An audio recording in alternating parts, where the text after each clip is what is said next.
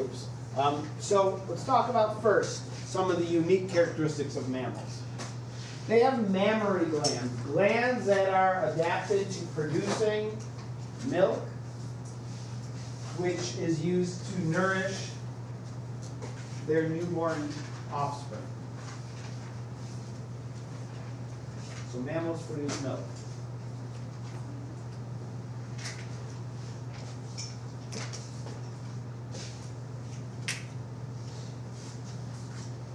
Mammals also have fur or hair at some point during their life. Some have more, some have less, some have hair and then lose it, but all mammals have hair or fur. Are mammals the smartest? Mammals have the most well-developed brains, so most likely, yes. Are dolphins smarter than humans? Some humans.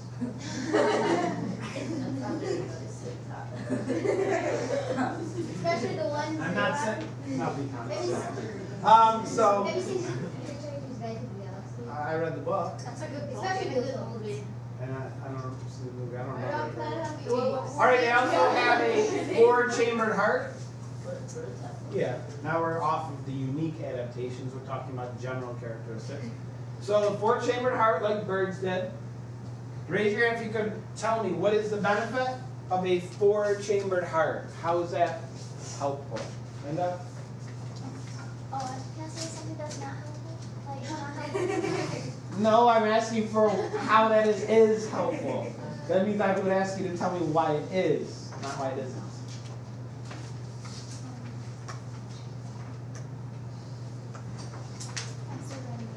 You surrender? Okay.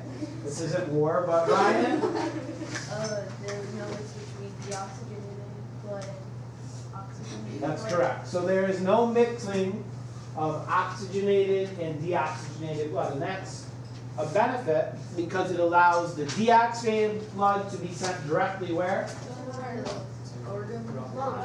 Deoxygenated blood gets sent directly to the lungs. Oxygenated blood gets sent directly to body parts, every other body part. Correct. Mammals have a diaphragm that's used for breathing, a sheet of muscle dividing the abdomen from the thoracic cavity, which relaxes and contracts, inflating and deflating the lungs. It's different than, for example, reptiles, which contract their body muscles. The body wall allows them to move in and out. So all the animals Yeah. And mammals generally have a highly developed brain compared to the other types of vertebrates. Why are they more developed? That's just what they are. You know the first Brandon? person to talk? What's that? All animals have evolved, but just because they're successful with the traits that they have. You know? All right. Also, mammals are warm-blooded, maintaining a constant body temperature. You know, most placental mammals maintain a body temperature similar to us, in the high 90s, although some have lower body temperature. We'll talk about some of those. So mammals include a few different groups, and we'll talk about a couple of the sort of unique ones where there's just a few of these. The first group are called the monotremes. And so when we were going over characteristics, some of you said live birth, and I said sort of, or most, because there are some exceptions. You were right. The vast majority of all mammals have live birth. Okay? But there are a couple of exceptions. And one of those exceptions are the monotremes. The monotremes are egg-laying mammals.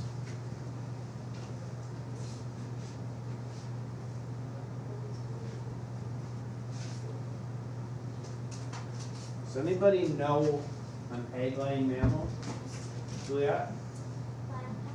Yeah, platypus is an egg-laying mammal. And there's one other. Do you know, Tom? A whale. No. Habib? No, that's a reptile. No. No. The other one is called an echidna, a spiny anteater. And so these are egg-laying mammals. So they're unique. Okay, they're duck-billed platypus is one of them. And platypus is an interesting organism. They are native to Australia, that area. And they lay eggs. And when the pelts and drawings of the platypus were first sent to Europe, scientists thought they were a hoax. They thought somebody had taken parts of different animals and sort of sewed them together. This duck-billed platypus has a bill, sort of like a duck. It has webbed feet, but it has fur and a beaver-like tail, so it has sort of these interesting features that are quite unique. The other one is the spiny anteater, also a monotreme, also an egg-laying mammal. Also in Australia. And they do lay eggs that are quite small. And when they hatch into very small, immature young that must be cared for. So here we have a platypus with a few young. After they hatch out of the egg, they basically stay with the mother, nursing until they develop enough to become independent. And usually takes a while. Okay. The platypus is mainly aquatic, lives in the water, around the water, eats worms and it's a carnivore, eats worms and stuff in the water, in the soil, in the mud. They have some interesting characteristics as well. The platypus has special cells in its bill that can sense electrical signals. In fact, when it dives looking for food, the platypus has its eyes closed the whole time. But it uses these electrical sensors in its bill to sort of dig through the mud, and it senses the muscular movements, which produce a small electric current that it's sensitive to. It uses those electrical currents to actually find living prey. It also has, male platypuses have venom. They're one of the few venomous mammals. They have two spurs near their hind limbs that can inject a venom. They don't use it to get prey, but maybe as a defense mechanism, maybe to fight for mates, but they're one of the few venomous mammals. So platypus are pretty interesting creatures. Brandon? Sometimes you'll see them at the zoo. I don't know if I've ever seen any at the zoo. No. Jimmy? The hind limbs thingies, those are only in males? Yeah. Females have the little spurs, but they don't produce the venom.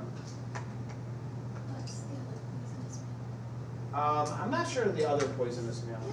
So again, maybe one you're familiar with. Now the echidna, the spiny anteater, is another monotreme. It's the only other one. There's only two. No, you guys don't have this side. The platypus and the spiny anteater. Echidna are kind of interesting. The milk that they produce is actually pink because it's very rich in iron. So if you go to the cafeteria, you get that pink milk, it's echidna milk. Really? No. Oh. Do we have to write this? No. No, it's not. Strawberry. Yeah, strawberry echidna milk. So echidna, again, produce eggs very, very small. They produce just one egg at a time. Okay? When it hatches into a tiny little immature young, which they then will nurse until they reach maturity. Okay, that's one, a young, when it's just about independent, and then they develop their spines. They look kind of like a porcupine. They have a long snout, which is their nose and their mouth, and they basically hunt for insects, and that's what they eat. What's that? All right, the second group, so the monotremes, the egg-laying mammals. The second group are marsupials, which you're probably more familiar with. And the marsupials give birth to young that are, again, quite immature. But they give birth to live young. They don't lay eggs. They give birth to live young that are quite immature. And the young make their way to the pouch where they sort of finish out their development. Yeah, and examples obviously are what? Kangaroo. Koalas. Not sloth. Okay, kangaroos, koalas. In North America, the only marsupial that we have in North America is the opossum. So when, and don't get confused, when it says only one, it doesn't mean there's only one opossum in North America. It means there's only one type of marsupial in North America, the opossum.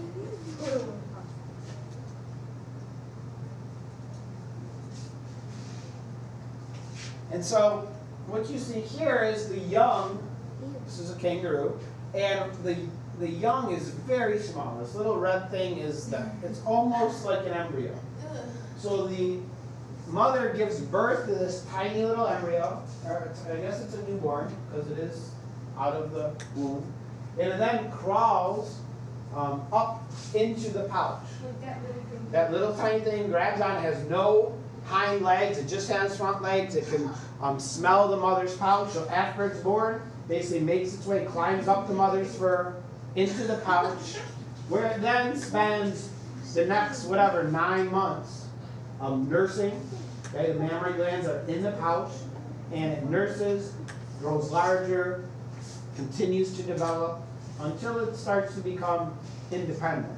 And for example, in kangaroos, the joey, which is a young kangaroo, will come out of the pouch, move around, learn how to walk, learn how to find food and so on, but then go back up until almost 2 years, until it's fully always independent. So they have to take care of their young for an extensive period of time, Brandon? It's a good question, and there's a reason. Does anybody know why are many of the animals in Australia unique? Right?